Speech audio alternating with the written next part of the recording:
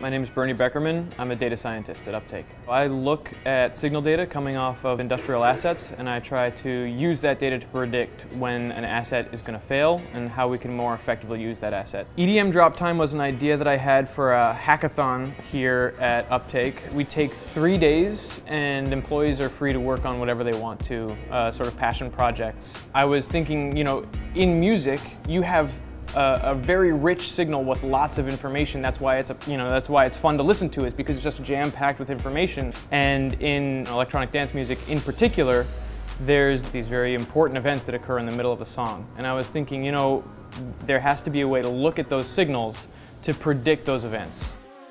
The ultimate goal is to predict the drop. For an EDM track, you might have the bass, a synth lead, some drum track, some voice somewhere. On a locomotive, it's not too dissimilar. You have the engine, you have the main generator, you have all these different components that are working in concert to make this locomotive go. When some combination of those signals start to change, you can predict when you're going to have a failure. Just like when some combination of the signals in the EDM track start to change, you can have a bass drop. The fact that we can take in something new and pump out a tool that actually makes predictions, valuable predictions based on that data, that's something that is very hard to find.